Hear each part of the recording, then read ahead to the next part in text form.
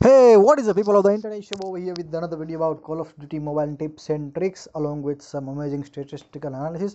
So what you are going to do in this series? So basically I have started a series about the Call of Duty mobile guns in which we are reviewing the every single gun, and I will try to tell you the best loadout for the specific gun or and the best situation in which you might want to use this particular gun. Okay, so today we are going to do some statistical analysis about the QQ9. Yes, as you guys can see over here, only 14 level of the QQ9. Even though this gun gives me the best result, especially most importantly, I am using this gun in the Alcatraz map. You guys can watch. You guys can watch the gameplay of this gun in my recent Alcatraz videos, because I am posting Alcatraz. I'm trying to do some kind of experiment using every single gun which is available in the Alcatraz map, and on basis of the experiment, I will try to tell you the which gun which gun is the better for the specific scenarios that you might want to use in.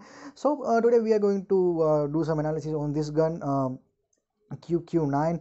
So but without any further ado, please go to our channel, make sure to subscribe, because this kind of statistical analysis video along with some amazing attachments and some amazing Call of Duty montage, satisfying to watch montage, satisfying to watch, amazing headshots, I will bring for you guys every single day. Okay, so yep, so without any further ado, let's begin our statistical analysis for this particular gun. So basically I have made a series that even though if your gun is not max level, how you can get the best of that particular gun, how you can make that gun more efficient in order to get the best results in every single scenario. So today we are going to perform some analysis on the SMG segment. So as you guys can see over here, SMG is small range machine gun. So of course range will be the lower, but with proportional to range we are going to get higher fire rate along with higher mobility and somewhat of good control in compared to get AR and LMG. So of course for example, there is a various kind of map, so you have to decide that in which map there is a smaller area you might want to use this gun, because in the high rise or in the crossfire you cannot use this gun, because those maps comes with the higher area, and a sniper is the best option to use use in such kind of situation. So we are going to see some amazing loadout over here. Optic would be the classical red dot sight. Okay, so let me tell you something. Okay, if gun has a higher fire rate and higher mobility, always optic would be the classical red dot sight is highly preferable, and we are going to use YKM light stock over here, which will increase my control to kill my enemy. However, accuracy will be reduced by 2 or 3%, but hey, if you get higher control, higher mobility, you can kill anyone you want.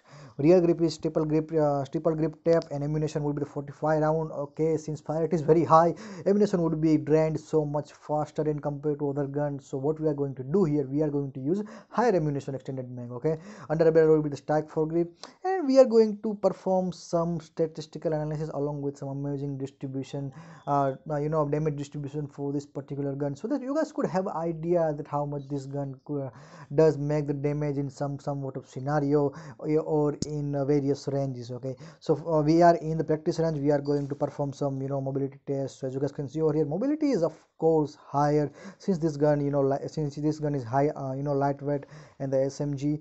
And let me have some quick test about the recoil. Let me tell you the how does this recoil perform. Okay, hey, fire rate is high, that means we are going to get higher recoil. Okay, so what we are going to do to in order to reduce the recoil, so what we have to do, we have to just thumb down our screen in order to control the recoil. So we are still going to get some bullet per accuracy decreased, but hey, we are able to kill anyone in the high fire rate. So for example, our enemy is 5 meters far from ourselves. Let me shoot this body, and this body will tell us the damage distribution for this particular gun. 25, 25, 27, 22, 22. I mean, look at this, man. Since this gun has a higher fire rate, so of course damage would be the lower, but hey, this will spray your enemy like boom boom. Your enemy is going to dead so soon. 10 meter would be the 22, 30, 25, 20. Okay, so damage has been decreased within 5 meter of range. 15, 70 damage has been decreased as well. So this gun is so 20 meter would, I would say, the medium range, but this gun is not for the long range. So damage has been decreased drastically. You cannot kill your enemy more efficiently with the in the 30 or 40 meter, but hey, we of course can try.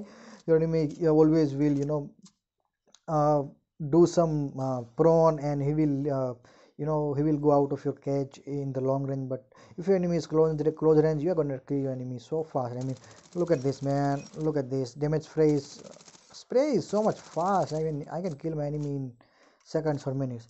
So hey, that was it guys for today. If you are new here, make sure to subscribe, because I told you guys the gun out for this particular gun, in which scenario you might want to use this gun, and you know, in which map you might want to use this gun. So if you like this video, here smash that like button and subscribe button, and I will see you guys tomorrow with another video about Call of Duty Mobile statistical analysis.